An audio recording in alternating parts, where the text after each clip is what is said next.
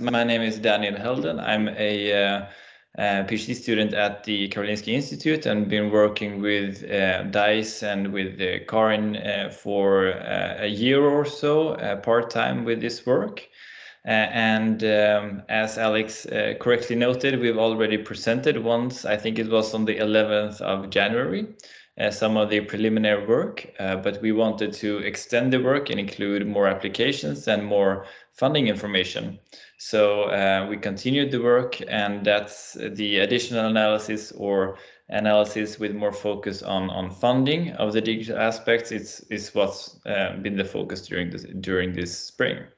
So I will take you through some of the slides that we have, some of the results, and some points points to consider. And then if you have questions and comments, then that will be more than welcome. So once again, this is analysis of the digital aspects within the proposals approved for COVID-19 vaccine development. And these are the proposals to UNICEF, GAVI, the Global Fund, and the World Bank. Overview, and I've already told you most of this, so I'll just briefly go through the background. Most of you are, of course, knowledgeable about this. The purpose of the review, short thing about the methodology, focus on the overall results, some examples, and implications and considerations, essentially. So background, as you probably know, GAVI and UNICEF funds are provided on the COVID-19 vaccine delivery support funding envelope and is designed to enable rapid rollout and scale up of COVAX funded vaccine doses. In April 2021, DICE, Digital Health Center of Excellence, were launched to support these carefully chosen digital solutions. And of course, as you already know, DICE responds to countries' different requests and try to help them in various ways. And the purpose of this review is to understand if and how digital aspects have been included in the COVID funding request for vaccine deployment for UNICEF, GAVI, Global Fund, and World Bank. Specifically, what types of digital aspects are they planning to develop or implement? And we had a very simple methodology. So all publicly available documents until 1st of May 2022. And these included the early access and needs-based CDS applications for GAVI and UNICEF. The Global Fund COVID-19 applications, as well as the World Bank COVID-19 response additional funding applications. All of these documents were included in the review. And the data abstraction was also quite simple. So each document was searched by a list of keywords representing various potential digital aspects. And then the data were abstracted based on NDVP pillars, essentially. And we tried to include as much information as possible regarding the funding amount, especially during this second analysis during the spring. Moving swiftly to the results. In total, we included or reviewed 311 applications from 120 countries. Most of these countries was from Sub-Saharan Africa, but also quite many countries from Latin America and the Caribbean, as well as Europe and Central Asia, East Asia, and the Pacific regions.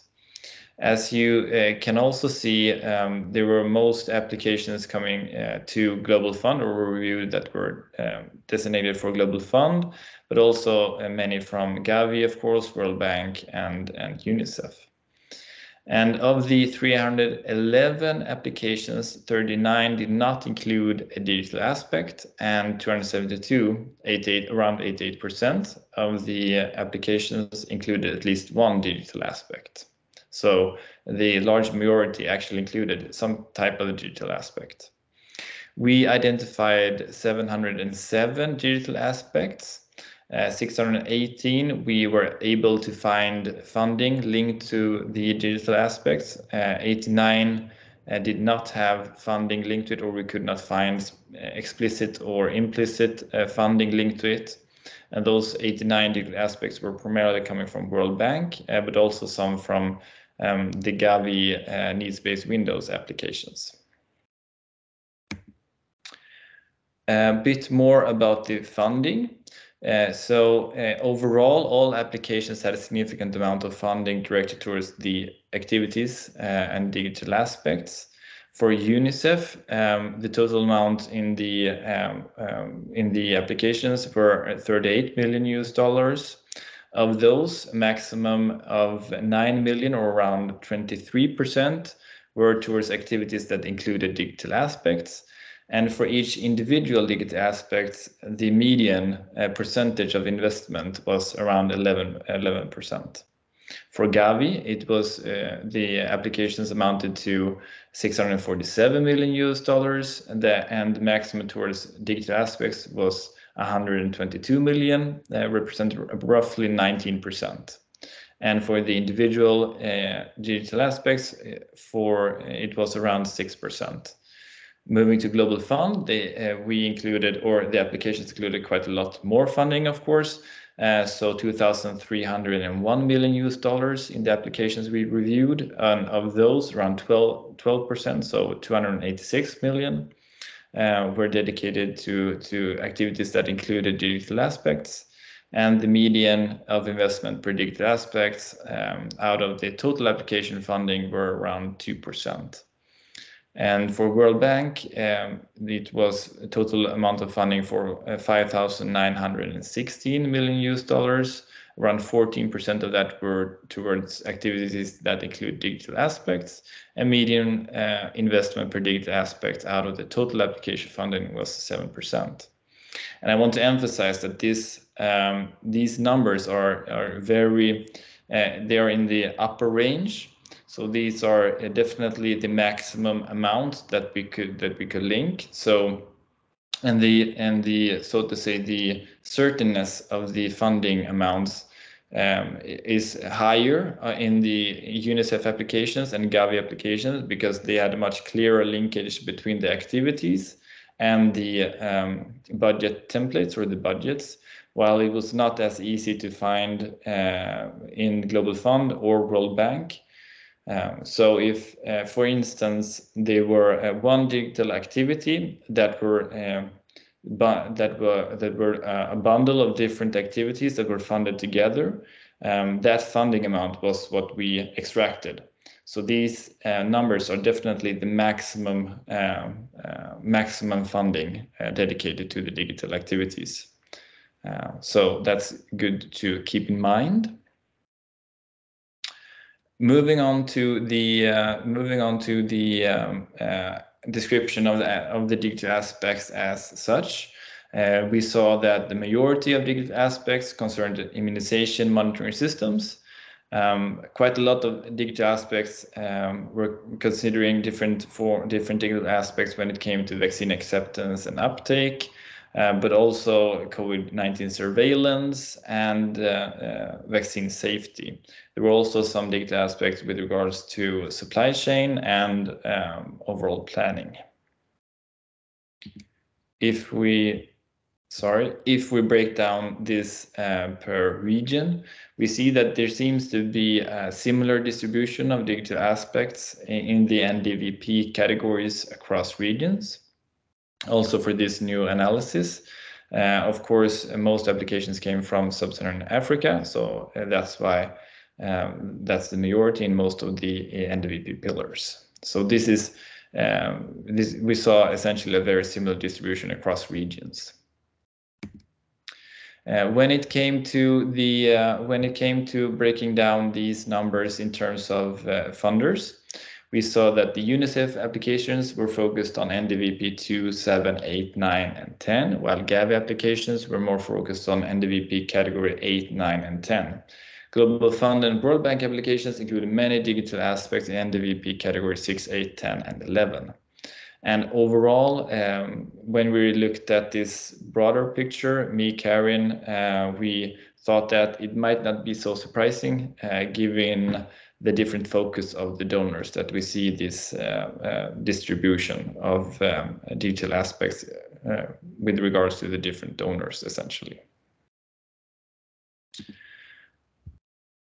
And just to give you a bit of a flavor of some of the examples, you might have already seen this before, but so for instance, for Angola and the GAVI early access window, they talked about they wanted to create or develop a digital vaccination registry. In the Global Fund application, they talked about the DHS platform that they wanted to develop further. And in the World Bank additional financing, they included digital aspects such as social media listening and rumor management. And when it came to Mongolia, in the UNICEF early access window application, they had a quite large portion on GIS in for microplanning. In the Global Fund application, they talked about multi-source surveillance data platform. And in the World Bank additional financing, they mentioned surveys using innovative technologies and public knowledge and so on. So quite a broad selection of different digital aspects, but information systems in the majority of the parts. When it came to Nepal, once again for the GAVI early access window, they had some digital aspects when it came to microplanning. Global Fund application, they wanted to strengthen and scale up of the M supply, so supply chains, in the digital aspects of those. And in World Bank, they wanted to support a framework for digital technology-based information systems. El Salvador had one of the applications that did not had an explicit digital aspect for the UNICEF early window. Within the Global Fund application, they discussed the full implementation of a single health information system. And in the World Bank additional financing, they discussed some things about the registration system, making that digital and web-based. So once again, this is just a flavor of what we found in the data. And there are some important limitations of the review, as you might already have thought about. Especially the Global Fund and World Bank applications lacked detailed descriptions of digital or potentially digital aspects in many instances, even though they might be implied by the planned activities.